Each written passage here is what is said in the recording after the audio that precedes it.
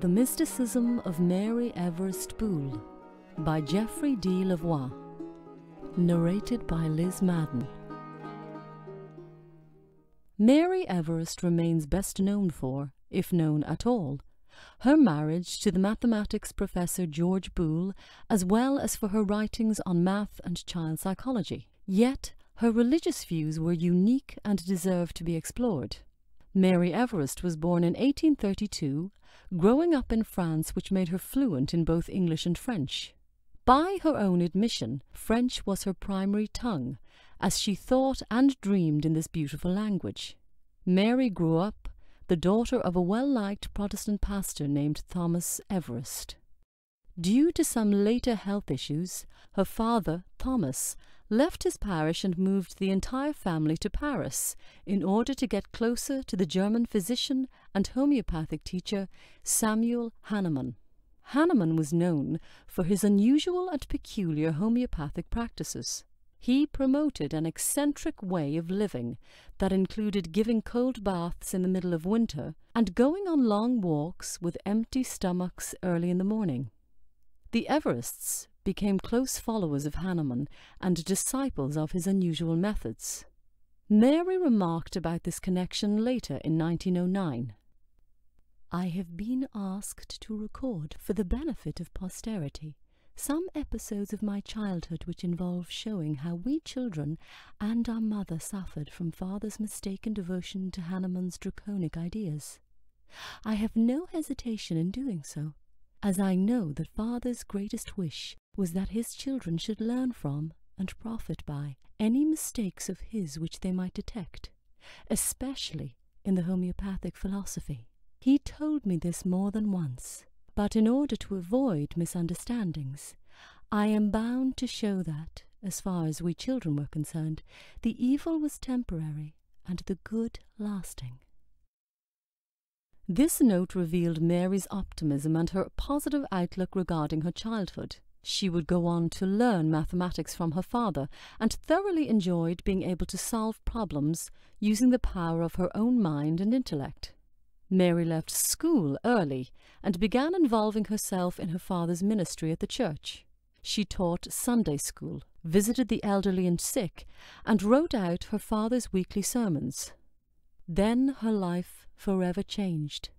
In 1850, she visited an uncle who was a professor at Queen's College. It was here that she was introduced to George Boole, a professor of mathematics at the college. Boole was 17 years Mary's senior.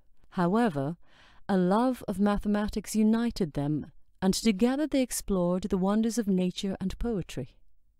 In 1855, Mary's father passed away, and Boole and Mary were engaged and married. They had 5 daughters and shared a relatively happy life. On occasion, Mary would tutor her husband's students with her profound understanding of math. Mary also served as an editor and proofreader for all of her husband's major books and papers. Then, unexpectedly, in 1864, Boole passed on from this plane, leaving Mary a widow at the young age of 32. Soon after his death, at the request of the college's president, founder and Christian socialist Frederick Denison Morris, Mary began working at Queen's College as a, quote, librarian. She indirectly referenced this move, along with the racist and sexist ethics of the era, observing the following. "At that time, Cambridge and Oxford gave no degrees either to Jews or to women. Queen's College had no degrees to confer. It was merely educational. The pupils were all women, the professors all men. Women were admitted on the teaching staff only as subordinate assistants." Mary grew up in a time period when sexism, classism, and anti-Semitism was rampant and deeply embedded into the fabric of culture. Still, Mary was not one to shy away from social justice. She was proud of her national heritage, and in the late 1870s wrote for such Jewish weekly press outfits as the Jewish Chronicle, the Jewish Standard, the Occident, the American Israelite, the Banner of Israel, and the Jewish Messenger. She even suggested a physical solution for this anti-Semitism in an article titled Anti-Semitic Hysteria, published in The Unknown World, 1895. We have in Judaism a large store of positive magnetism, which as long as it remains uninvestigated and unknown, must be a perennial cause of confusion, misapprehension, and socially unstable equilibrium. It was also during this time that Mary attempted to publish her book, The Message of Psychic Science. However, Morris, the president of Queen's College, prevented its publication. The reason for this intervention was hinted at by Mary's own pen that Morris believed the Church of England system made possible an indefinite expansion of liberality. Whatever that meant. Based on this resistance and other ongoing concerns, she left the college and became a secretary for the famed surgeon and author James Hinton. Mary was hired as a lecturer at the London School of Medicine for Women and published numerous books and articles. In her book, Symbolical Methods of Study, 1884, she introduced the notion of psychic science, and her treatise, The Mathematical Psychology of Gratry and Boole, attempted a psychological interpretation of her husband's work in the spirit of the French mystic Auguste Gratry. In the end, Mary's two loves connected two seemingly opposite fields of study, mysticism and mathematics.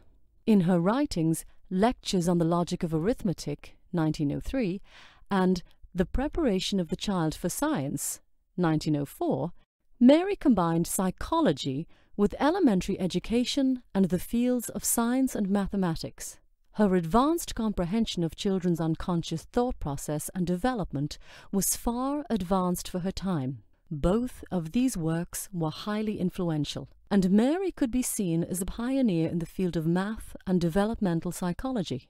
She even invented something called the Boole curve sewing card, which was a precursor to the pins and metal wire art form used today, which helped to construct geometric patterns.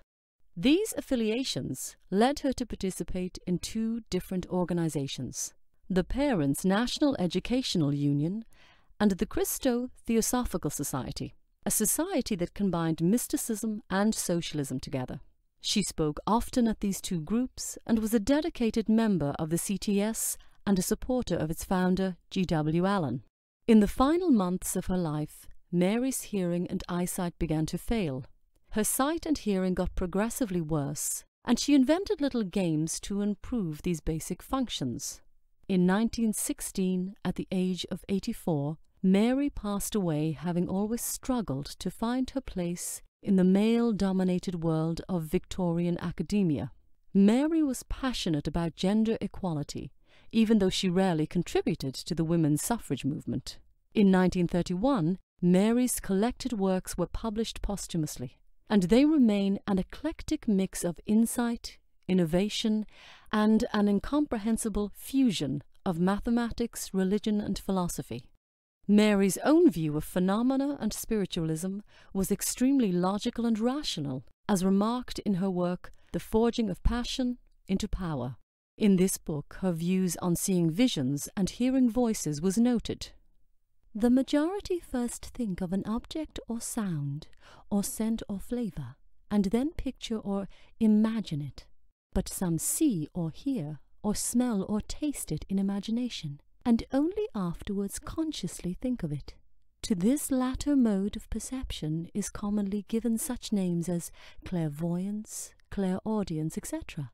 It is normal and natural and healthy as the other, though as yet less usual. Most people think of an idea and then write it down. To some it comes natural to write first, and then receive the idea into consciousness by reading it in their own handwriting.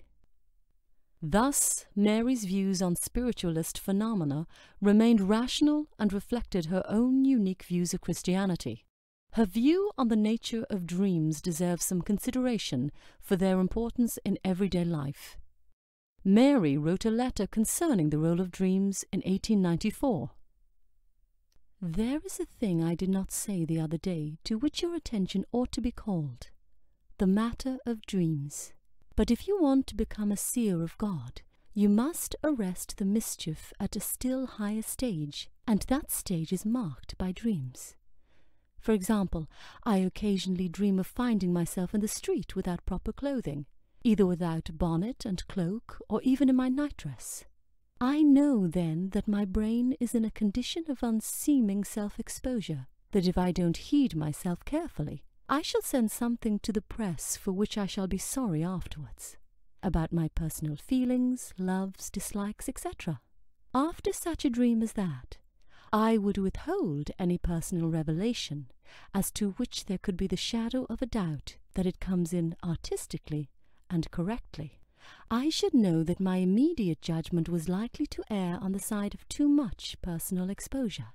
If I dreamed of finding treasure, or I dreamed of finding any trifle, and felt out of proportion in my dream, I would then discount any expectations I might be forming awake about the result of any work or attempt of mine.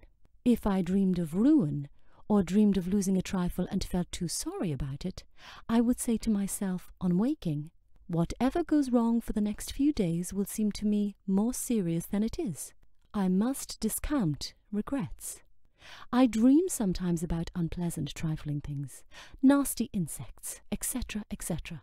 I know then that I am in danger of attending unduly to unpleasant details of a subject, that it will be safer for me, for the present, to avoid detail lest I should handle it wrongly, and fix my attention on big principles, and so on. You will observe that I have stated no theory as to whether dreams are the mere automatic product of the brain when uncontrolled by reason, or the expression of the special way it responds, at the moment, to influences from the unseen. Whatever I believe on that subject matters nothing to you. What matters to you is that you should learn to use your dreams as guides among the dangers that beset whoever is not satisfied with being a mere philosopher, but wants truly to see God. For all practical purposes, dreams are sent by God for the training of his prophets, and are meant to be read by contraries, that is, as indicators of impending error. Dreams and mysticism played an important role in Mary's life and beliefs. Yet it is unfortunate that she remains better known for her mathematics, while her mysticism reveals a deeper understanding of the supernatural, the divine, and ultimate reality.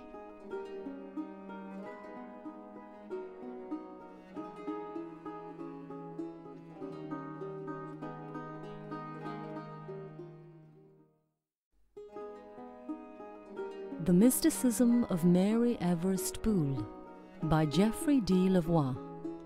Narrated by Liz Madden. Mary Everest remains best known